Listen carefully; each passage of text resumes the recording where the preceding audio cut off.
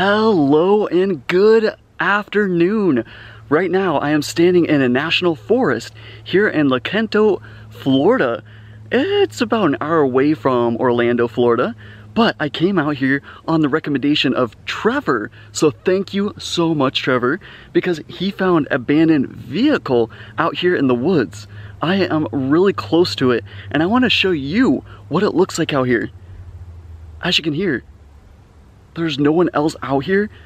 Now, this is a popular place where you can come dirt biking, hiking, and so far, it is really beautiful out here. Coming up on this little divider in the pathway, look, there it is. Definitely looks like it's been out here for a very long time. I'm so glad he shared this with me. Definitely worth the little hike. It wasn't even that bad, maybe like 2-3 minutes into this woods. But there's the car. Whoever got it stuck out here must have been pretty upset.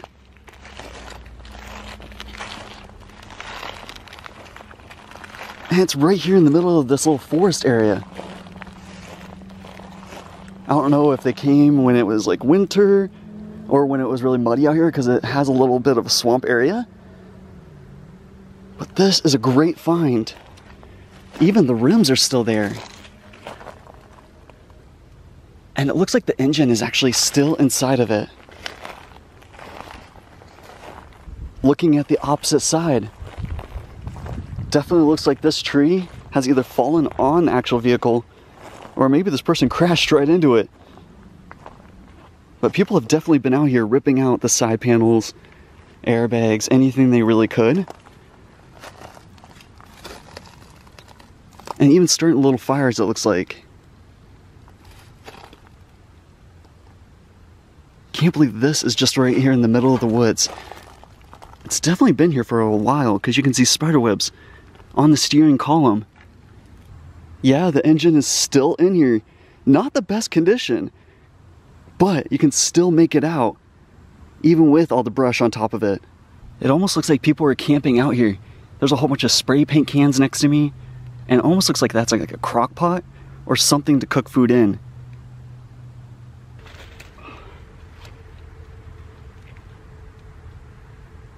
This was not that big of a vehicle.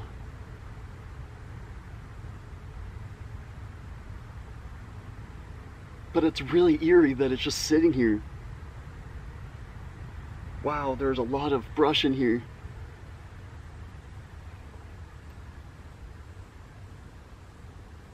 Here's another look of the inside of the engine. You can kind of make it out a lot more when I show it from this angle. Sorry about my shadow, but the sun is starting to set here.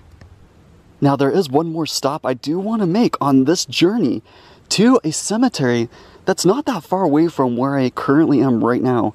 So we're going to head over there, go see what we can see, because that cemetery, it's been here for a while. So I wanted to go and explore it with you. Making my way to Manfield Cemetery. It's off of this beaten road right here. You do have to drive down it. I parked my car right next to the busy road because I didn't want to get stuck in all the sand. Now, I did want to explain one thing. A lot of you might watch my channel and say, why does he say things that way? Or why does he pronounce things kind of wrong? So, I actually have dyslexia. Dyslexia has affected me my whole life. I will go more in depth in the future, talking about what I had to go through, the schooling, tutoring, and how my family helped me quite a lot throughout that struggle. But I just wanted to touch bases on that just a little bit, so that way you know why I say things the way I do, or pronounce things not exactly right, or read them wrong. And we've finally reached Manfield Cemetery. It is in the back of these woods here. But look at it. It dates back to the 1800s. There used to be an actual town here, but now it's all overgrown, and the cemetery still exists.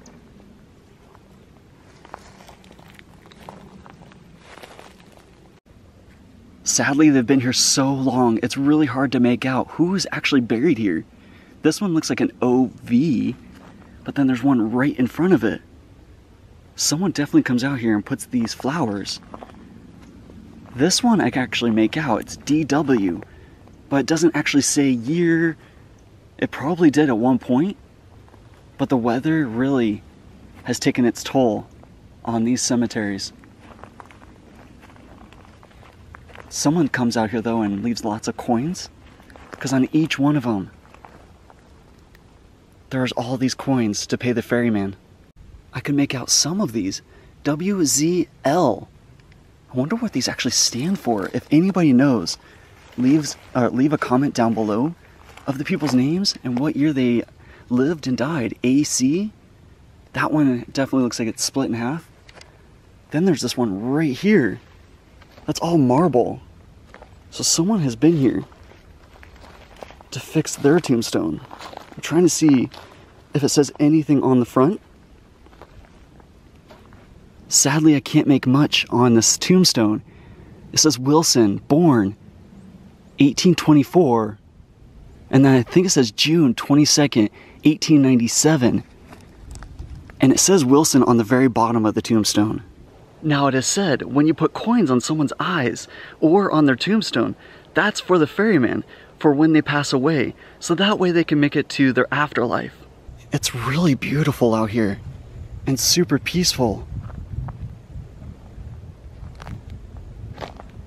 The fence surrounding the actual cemetery itself looks like it's well maintained. And that's gonna do it for today's adventure.